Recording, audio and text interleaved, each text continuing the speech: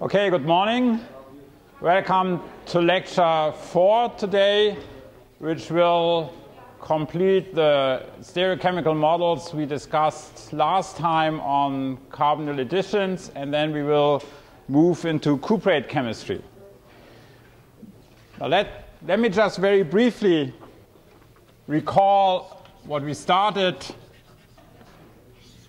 last lecture on the Cram chelate model, which is a tool to understand carbonyl additions to compounds which have an alpha chiral center. And the one case we looked at so far have been compounds which contain in the alpha chiral center a substituent which is able to chelate with a organometallic compound such as a Grignard compound.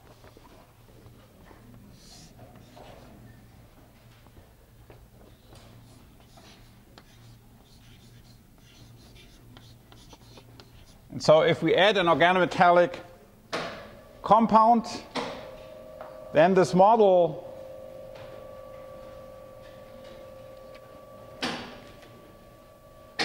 would predict that out of the two diastereomers, one is formed preferentially,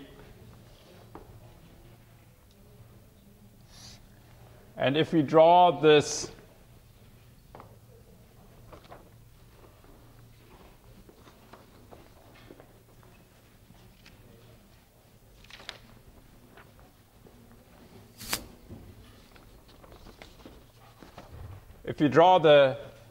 this in a Sawhorse projection,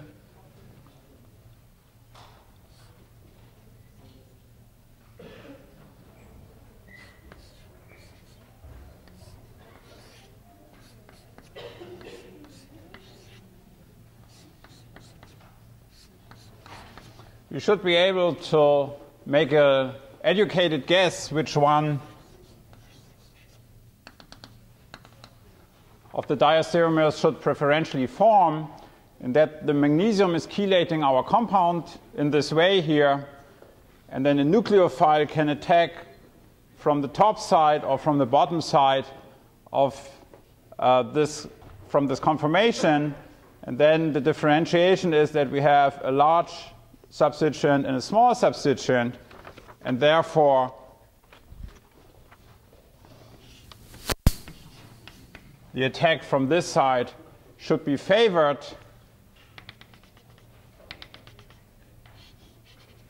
over attacking from here.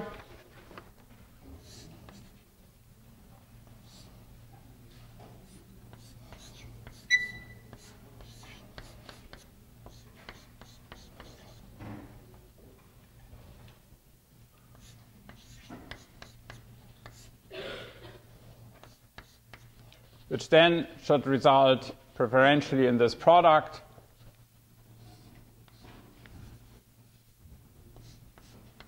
And if I redraw this,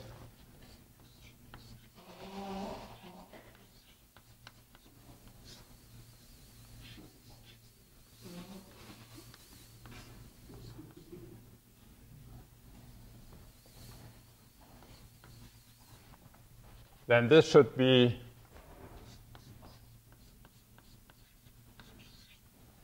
the preferred diastereomer, which we will call the Cram chelate product.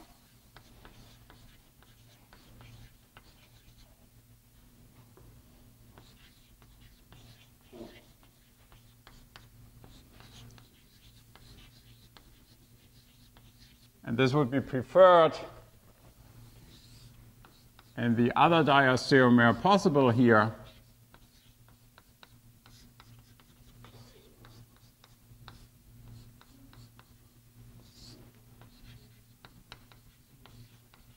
would be the minor product according to the model, and this is indeed in agreement with the experimental evidence we have. Now, a little bit later, I will draw one more formula or one more confirmation below here. I will continue writing over there on the board, but maybe you would like to leave a small space here so that you can add another formula later on. So let's now look at the situation when we do not have a chelating substituent.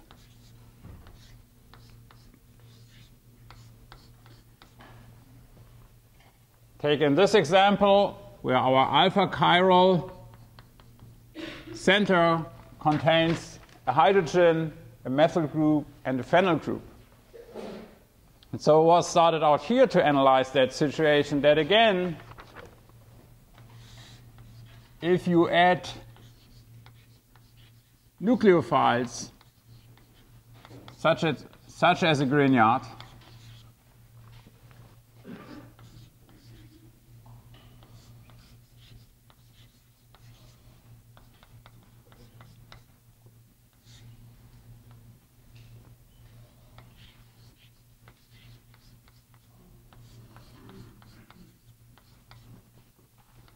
again, you have two possibilities.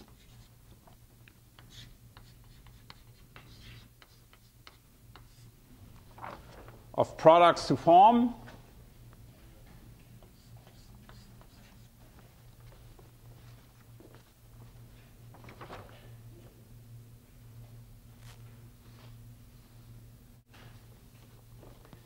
And in this case,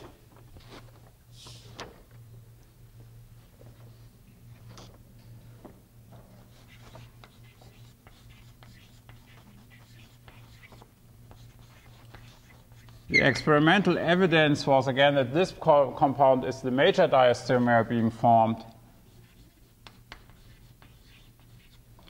And this one would be the minor.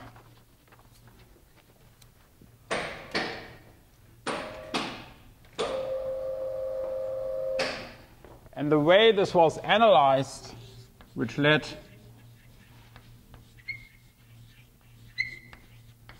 to the so-called Cram model, was that the analysis started out to analyze this stereocenter based on steric size of the groups being present here. And so if you differentiate, or if you look at this, then you would say the hydrogen is the smallest substituent. The methyl group would be the medium substituent, although we discussed very briefly yesterday in the tutorial that this, in comparison to a phenyl group, which would be depicted as the large substituent here, this does not always have to be the case. Phenyl groups sometimes are smaller due to their flat pi surface as they appear. But nevertheless, by and large, this steric ordering is useful or is reasonable. And then what was done is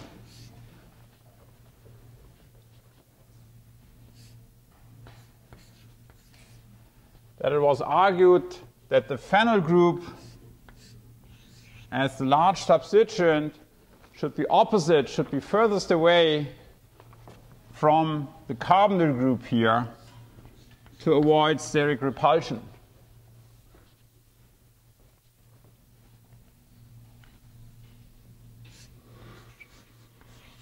And this would leave then, if I draw this correctly, the methyl group over here, and the smallest substituent would go in here.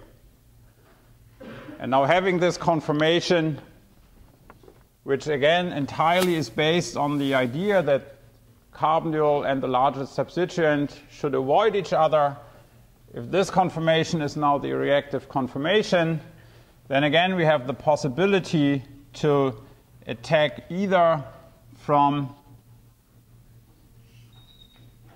the top phase, which would be on the face of that methyl substituent, or we would have the opportunity to attack from below, which then would come over the side of the small substituent. And consequently, based on steric arguments, it was said that the attacked from below,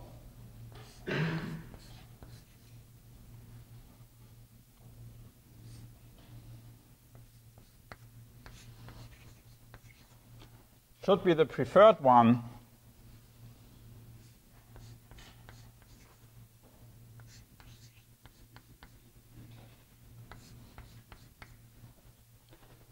Which then should lead to this diastereomer here.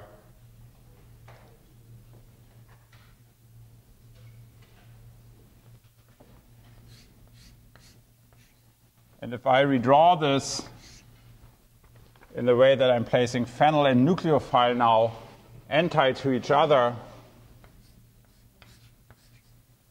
you should come to the conclusion